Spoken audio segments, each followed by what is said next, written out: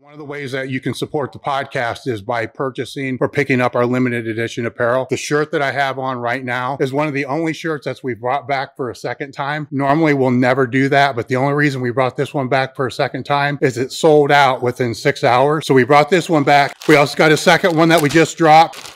It's our, I guess, just Halloween edition shirt. Go to elitefts.com or go to the link in the description. This really does help us out because this directly supports the Table Talk podcast. Thank you guys. Enjoy the show. What's up guys, Tom Sheppard here at the Elite FTS compound again. We're just going to do a quick video for you today on basically a dumbbell press loaded stretch. Mainly because a lot of us are going to spend most of our day on a computer or on our phone in this forward rounded position.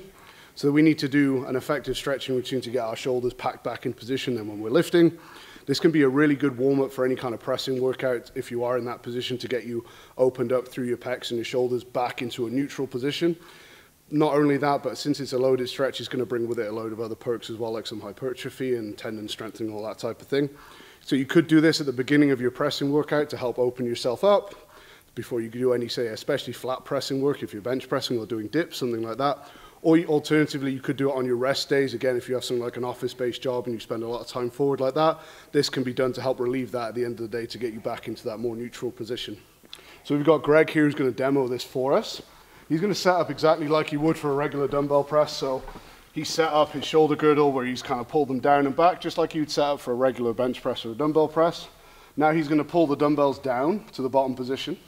Now the key here is in the loaded stretch is that when he gets to the bottom position, it's not a passive relaxation type stretch. What Greg's actually doing here is he's pulling his chest up nice and high, retracting his shoulder blades, and then actively pulling or rowing the dumbbells down at all times. So what we're learning here is that we're teaching the body how to keep tension in all these muscles whilst they're being put into a stretch position.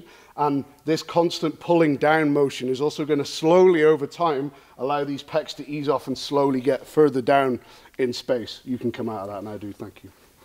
So that's the important thing to remember, is that whole time you're not just hanging out here, it's more like a dumbbell row, and that you're forcing the back to provide stability and tension to teach your body that this is a safe position and we can sink lower into that position whilst maintaining tension. Now, if you're someone who wants to be able to get even greater degrees of extension, or you're someone who's quite narrow in the shoulder or has a fat pad on their bench and they end up getting limited by the pad, or your arm hits the pad before you get as low as possible, what you can do then is put a foam roller on the bench. So if we just set this up for Greg now, I'm going to hold that there whilst he goes back on the bench. What the foam roller is going to do is elevate him up and allow him more freedom behind the shoulder joint. So now when he comes down, if the pad was a fat pad, it now wouldn't get in the way, and it's going to allow him just to get into even greater degrees here and even greater stretch. So that's a way that you can kind of intensify it if you want to work on this even more, or if you want to use it as a hypertrophy tool. The more of a stretch we can get in the pecs there, the better the results from it are going to be.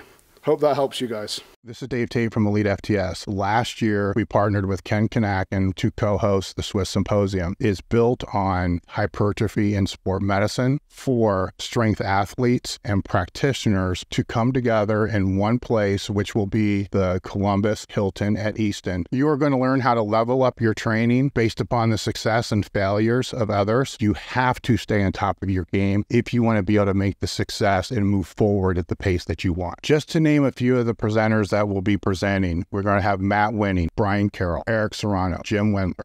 That's just a few. These experts will be presenting on low back injury and prevention, exercise selection, as well as a business, steroid recovery, and restoration panel. If you want to network with one of the experts that we have presenting, we're going to have people there to be able to help you do that. To register for the Swiss Symposium, go to the elitefts.com website, look for the banner on the homepage, click that, we'll see you there.